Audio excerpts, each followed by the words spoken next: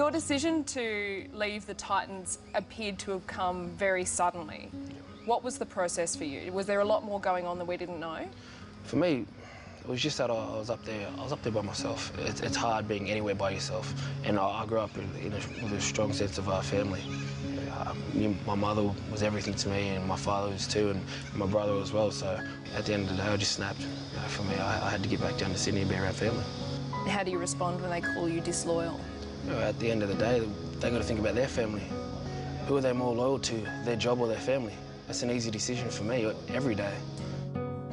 Jamal was desperate to be back with his family, and all it took was one simple text message from his mother, Alana, for him to realise that he had to come home. What was that text message that brought Jamal home? She sent me a message, one going, oh, I'm sitting here thinking of you. I know you just reminded me of Delta Dawn. I used to sit there and I used to sing to her in the car. Delta Dawn, what's that flower you have on? Could it be a faded rose from days gone by? And did I hear you say he was meeting you here today to take you to his mansion in the sky? And then Mum's part was always, she's 41 and her daddy still calls her baby. That's what I said to you. I said, yeah, I said, you'll be 41, I'll be still calling you baby. And smile. And why did that affect you so deeply? Back then everything was so easy, you know, Mum was right there, and like, we grew up, it was always me and her doing everything together. It wasn't as if like she's my mother, I'm her child. It was more as if we're best friends, we did everything together. So it was a little hard knowing that you just can't see her when you want. And I don't know, it just sort of got me flustered for a bit, and yeah. He gets it back to Idris, he scores on debut. Beat Jamal, the biggest human in the world. Jamal quickly became a cult figure in the game. His talent on the field was only matched by his infectious personality offered, becoming one of our most loved players. Panthers coach Ivan Cleary says Jamal is exactly what Penrith needs, and Jamal's confident he can deliver. That felt good. That felt good. That felt real good. So that's how I did it. Like, I got here and I was just like... Your form, do you think you can get back better than ever? Definitely, but that's just me, you know. Every game I go out to play, I go out there to play my best. You know, always, I don't know if you can say it seems arrogant or not, but I'll run out in the field and I say to myself, I'm the best centre on this field, no matter what, every single time. I look at my other centre, I smile because I sit there and I go, oh, you know, I'm going to run straight at you the first touch I get. If you think Jamal's tough, he had to be from an early age. Growing up in and around an Aboriginal mission in Foster, his childhood quickly became about survival. His family were pushed to the brink of poverty, at times leaving them with nothing. When I was younger, I was at a stage in my life where, you know, I would just be sleeping at a beach because I had nowhere to sleep. You know, I had nothing. You know, nothing was handed to me, but yet I'd go up to the mission and every door on the mission was open. You're hungry, you could walk into your mum's cousin's house and she would cook you something to eat, you know. They would just give me everything, you know, when it was like the world was just taking everything, you know, so, yeah. Is there a point in your adolescence where, given different choices, you could have been on a very different path by now? There was a lot of crime with us, you know, children growing up. You know, we would have JJ classes, like juvenile justice classes, we'd go to and everything, and, you know, I sort of got to a point where one of my teachers said to me, you know, get out of Foster the first opportunity you can, because there's nothing here for you. The way things are going, you're either going to be in jail or it's going to end even worse for you. Could you have ended up in jail? 100%. To be honest with you, that's where I thought I was going. That's just the normal. That's our mentality at the time when we were about 13, 14, 15 was, yeah, we're going to be locked up soon enough, so whatever. Did you ever worry about Jamal growing up? Was there ever a point where you thought, I might lose him here? Oh, that's a tough question. Sort of, yeah. it got to a point where, you know, there was a few deaths happening, you know, at one stage, and it was all like around the mission and stuff, and then, you know, one of my cousins got murdered as well by my other cousin, and then things just started taking off from there, and it just started escalating and getting worse and worse. I guess that's when Mum started worrying a fair bit.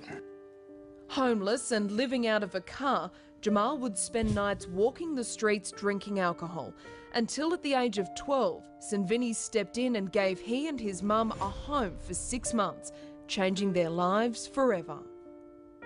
What changed for you at that time? For me, what actually changed, I guess, was the fact that I wasn't in school. I was drinking a lot, you know, for a child. But that's all you could really do to keep your mind off things. But that gave me a bit of stability. You know, roof over my head means you can, you got that stability to go back to school. You got that stability to get back into sport, you know what I mean? Because you know when you finish training, you got somewhere to go. Did that force you to grow up pretty quickly? I think we'll not having a house. No, not having a place, that forced me to grow up, yeah, definitely.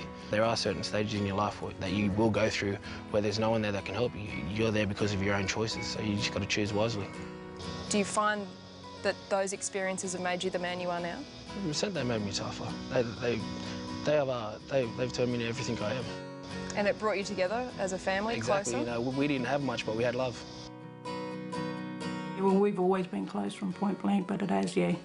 Mum used to say, you know, it's us against the world. That's it. Sport saved Jamal's life. At 16, his mum packed up Jamal and his younger brother. A move to Sydney brought him back to reconnect with one of the most important men in his life, his dad, Jerry. It was there on a scruffy athletics track that this father and son bond became unbreakable. Jerry and Jamal also became coach and athlete. The ground behind you has such significance. What's it like being back here together? Brings back a lot of memory, some very, very good memories.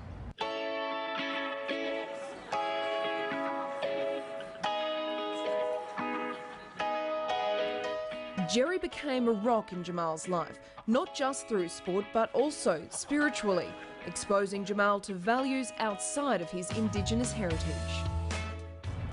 Growing up in Australia, another thing is my dad's Muslim, you know, and that's all I knew growing up. He said to me one day, we were sitting in the car, and he goes to me, he goes, I'll never force you to be a Muslim. And he goes, I'm Muslim because it makes me a better person.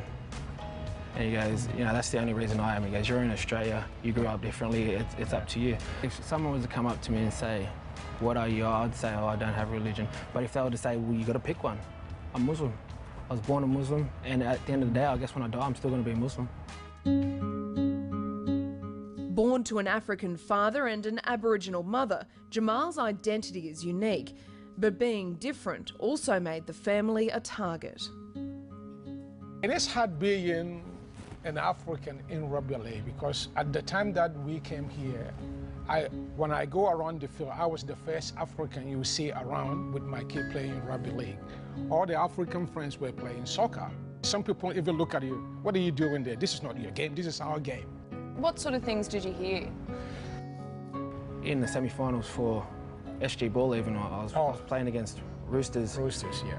And there was this kid on the other side, and it was maybe about 5 minutes from the end of the game, and he started saying, go back to Africa, you black F and C. That was in yeah, you're a dirty African, you're this, that, and the rest.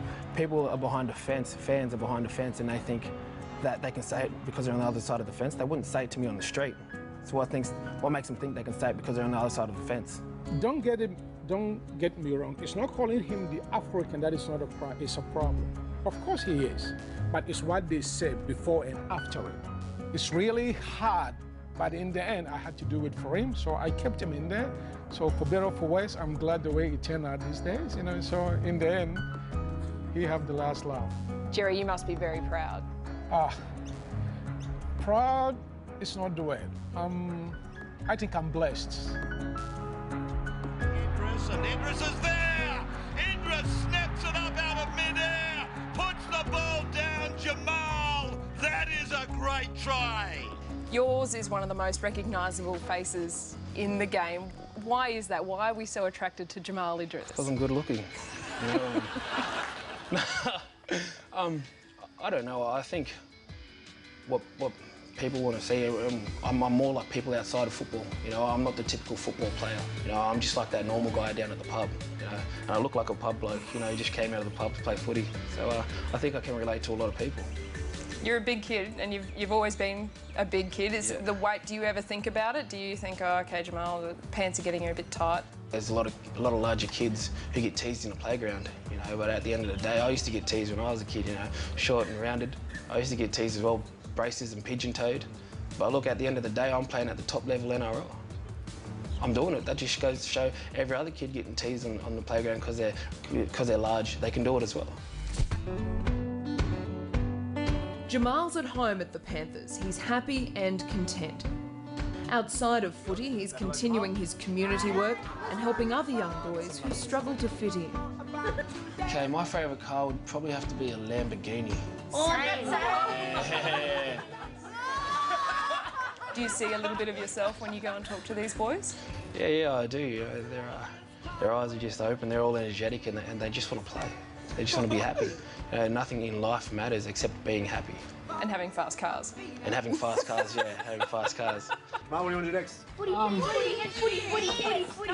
please. We could go out and kick a ball around if he's wanted.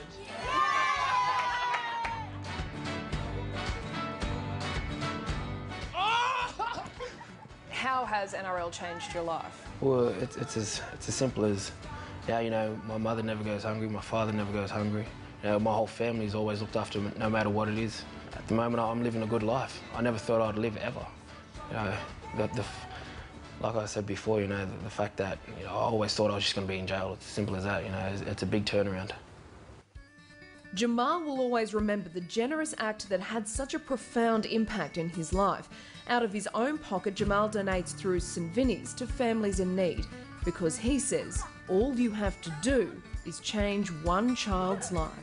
Yes.